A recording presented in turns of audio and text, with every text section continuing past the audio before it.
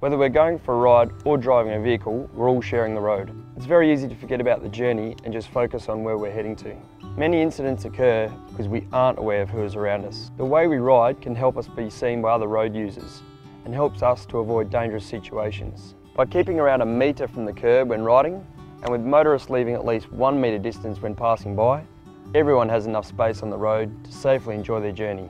If we're alert to other road users and pedestrians, we can spot hazards. Hazards like cars reversing out of driveways, someone stepping out across the road, or even potholes that can cause us heaps of damage.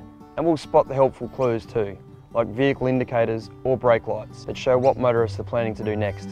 By using clear hand signals and obeying traffic signals, it makes it easy for motorists to understand our intentions when we're riding. This kind of predictable behaviour is great for all road users. Of course, none of this matters if we can't be seen in the first place. Ride in a visible manner, avoiding motorists' blind spots, and position yourself clearly at intersections. Make it easy to be seen in advance.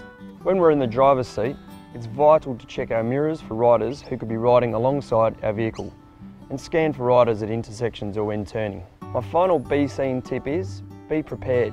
By planning your journey, you can avoid potential hazards by using a safer route. You may even find that the weather or time of day isn't going to be ideal for your ride. Just before I head out on my ride, let's consider the 3 things we've talked about. The gear we wear, the equipment on our bikes, and the way we ride and share our roads all make a big difference when we're riding. So be safe and be seen.